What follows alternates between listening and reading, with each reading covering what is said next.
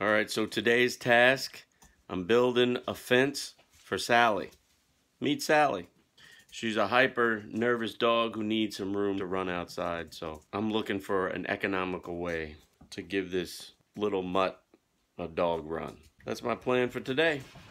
All right, it's a beautiful day and I've got a project ahead of me. I'm thinking somewhere in this backyard, I'm gonna set up that dog run. So the first thing I'm gonna do is look for the location. And I'm thinking probably about either a 10 by 10 or a 20 by 20. Little dog run. There they are. Okay. See out there? Which color? Yeah. Yes. Oh. We're gonna give you a spot to run, girl. Oh, oh. Yeah, this dog needs to run it off. I think right here would be the place. What? Right here. Okay, put it here then. You like this? Put it here. I don't care where it is. Because in the back there, it's. Well, I was talking about under the tree there, then it's a shade. All right. From here to there. So I'm thinking. Or wherever. I'm thinking 10 by 10. You could start under here. Well, see what I was thinking at one point, all a bit. This is country living, guys. All right, she's not helping me. What are you doing? What are you doing? All right, so we start here. 1, 2. Oh Jesus. 3, 4. Sally. All right, so here at Lowe's to pick up the gear that we need. All right, we're going in. We're going in. Well, that one looks a little better. 3 feet by 50 feet.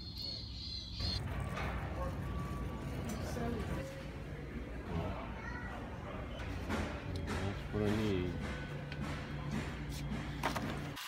$150 later, I've got the makings, hopefully, of a successful 10 by 10 dog run.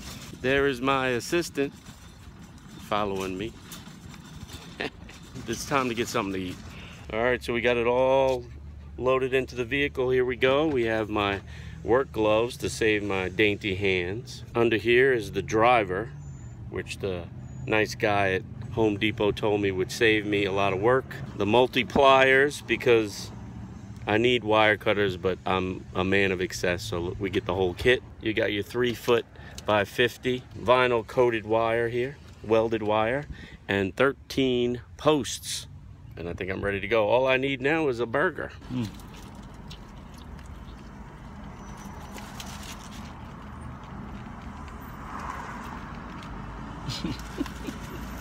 All right, so I'm ready to get the dog run, the dog cage up. We've picked this spot over here because it has shade, it's close to the house, and it's where my aunt and Sally, we believe, will enjoy it the most. She's ready to go.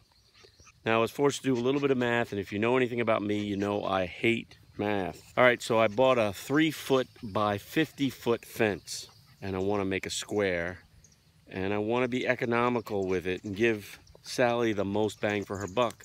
So I figured 12 by 12, doing the math, 4 sides, that would give me 48 feet. So I just have enough to make a 12 by 12 square in this area. I did math. All right, so I'm gonna be using 12 posts to secure my fence today. I wanna lay that out first, so I get a sense of where the box is gonna be, and if I'm happy with it, you ever hear the old saying, measure twice, cut once? All right, in that line of thought, I'm using these old planters as markers so I can get a sense of where the fence is gonna be, and if I like it. I should have put this disclaimer out there earlier. I am not a professional, so don't try this at home. And this is sort of like a backwoods, kind of redneck style way. And that's insulting to rednecks. It's a poor man's way of putting this together. Now, what I've noticed here in laying these down, it's coming together, but I can't promise it's gonna be straight. So this is not really a how-to, this is more for entertainment value. Now, the next step is to put in my posts, and then all bets are off. It's getting hot, and I'm getting tired and cranky. So here are said posts. They get driven into the ground past this part here. It's been raining the last few days, so the ground is soft. That might be a plus for me, as my assistant just pointed out, in driving these stakes into the ground. So let me stop talking and let me get working. All right, so this is a nice piece of equipment that my friend from Lowe's, Jason, I don't remember really what his name was, but Jason's always done good for me, so his name was Jason. So Jason said, get yourself a driver. Now this goes, it fits on top of the post, and you drive it in. It's supposed to be the easiest way to do it. Jason uses his fencing for cows.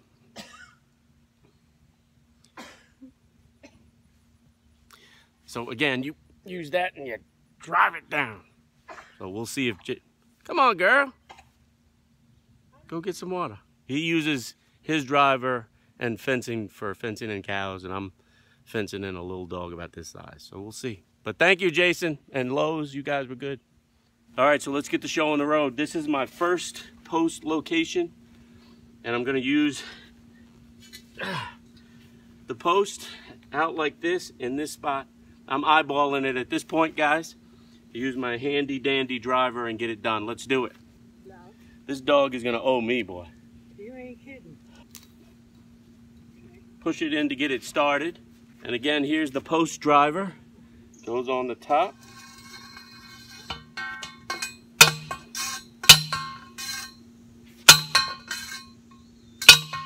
That was easy. Jason, look at that. Ha ha! Only 8 more to go. Mr. Right Man.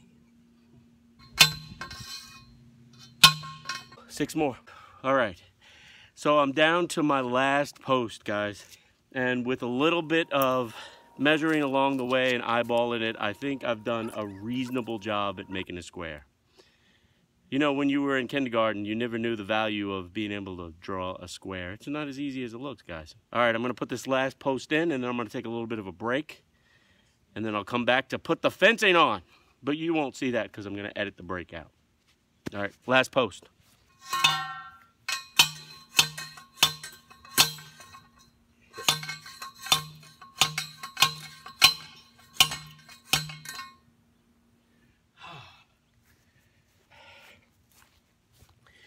A post driver.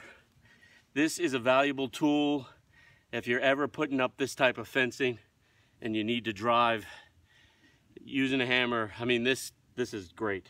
It's about $29 at Lowe's. Not sure who makes it, but who cares? Saved me about 2 hours of hard work. And now I'll do a little bit of cleanup, take a break, and come back and do the most important piece, putting the fencing around. Okay, so I'm all done with the pet pen, the dog run, whatever you want to call it. I'm gonna call it a jail for Sally. Probably could have done it a little bit better, but hey, when you just gotta throw something up quick on the cheap. But you know what? I always like to say the proof is in the pudding. You can take a horse to water, but you can't make it drink. You can take a dog to the dog run, but you might not be able to make it run. So let's see. The proof is in the pudding. Let's see if this works. Look at that. Ooh. Look at that. Let's see if she tries to get out. Yeah. Wow, look at that. All right, guys, so there you have it. But you know what's funny is this is the first time I've ever seen Sally sit still for more than a second. But it looks like we have a happy dog, a happy owner, and one tired average guy. I want to thank you guys for bearing with me through this video. I'm still trying and learning the Instagram TV model, but I'm kind of digging the vertical image. It's different. It's different. I'm giving myself a lot of headroom though. I think I'm gonna go and find something to eat. As always, I want to thank you for watching. I will see you here again on Instagram TV or on YouTube at the Media Mart. But remember, guys. Remember. I bet Sally will remember. Keep pushing play all day. Right, Sally? Right, girl? You trapped? And again, here's the post driver.